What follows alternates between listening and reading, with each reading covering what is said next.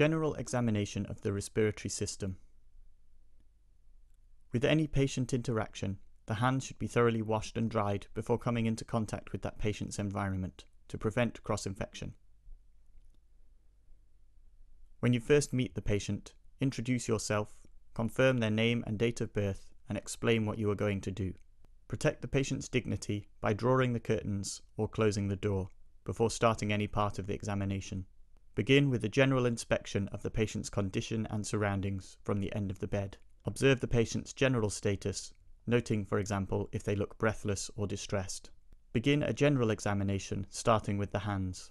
Inspect the nails for signs such as nicotine staining, and check for finger clubbing by having the patient put the nails of 2 fingers together as shown. Observe for the normal finding of a gap between the two. Inspect the palms, noting the temperature and quality of the skin, and also observing for palmar erythema. Test for CO2 retention tremor by having the patient's arms outstretched and wrists cocked back. Check the radial pulse by placing the fingertips of one hand over the radial artery on the lateral aspect of the wrist. Count for 30 seconds and double to give a pulse rate in beats per minute. At the same time, discreetly take a respiratory rate, observing the patient's chest. Again, you should count for 30 seconds and double. Inspect the face, in particular checking the conjunctiva for pallor seen in anemia. You should also check inside the mouth and under the tongue for signs such as central cyanosis. Ask the patient to relax back into the pillows and turn to look away from you with the bed at 45 degrees. Check for the presence of an elevated JVP by observing the neck just above the clavicle for a bifid pulsation which is non-palpable. This can be confirmed through the hepatojugular reflex by pressing just below the ribs on the patient's right hand side, which will briefly enhance the appearance. Ask the patient to expose their chest fully by removing any clothing. Observe for signs of breathlessness and difficulty when doing this. Inspect the chest closely for accessory muscle use, abnormal movements, deformities, and scars. Palpate for tracheal deviation by placing 2 fingers each side and gently pressing over the trachea. Observe a full inspiratory and expiratory cycle to check for symmetry of chest expansion. Confirm this by placing both hands firmly around the chest and bringing your thumbs together. Equal chest expansion will cause your thumbs to move apart uniformly. Percuss the chest, starting with the lung apices. Compare each side as you move down the chest. You should cover at least 4 different locations on the anterior chest, noting any difference between each side. Observe for dullness or hyperresonance. Auscultate in the same areas, again comparing each side of the chest as you move down.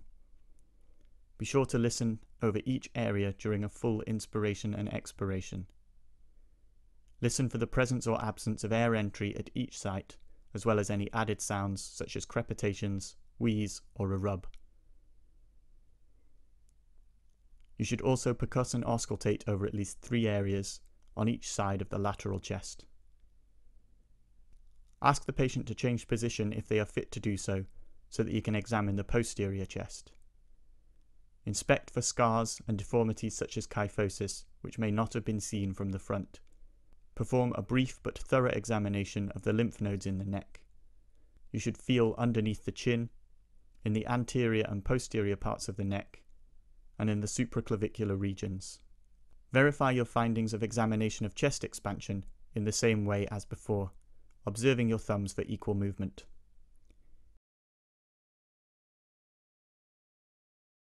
Percuss the posterior chest, again starting at the apices. Be sure to compare each side and percuss over at least 5 different areas down the chest. Auscultate the same 5 areas, again comparing like with like, and listen for good air entry and added sounds.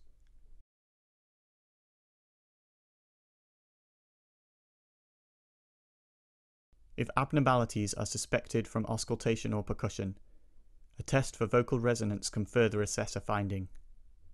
Listen over any area which appeared to show absent breath sounds and ask the patient to say 99. Compare this with normal. Tactile vocal phrenitis will identify similar findings, as increased sensation of resonance occurs in these same areas where dullness to percussion may have been observed. Ask the patient to return to lying comfortably on the bed.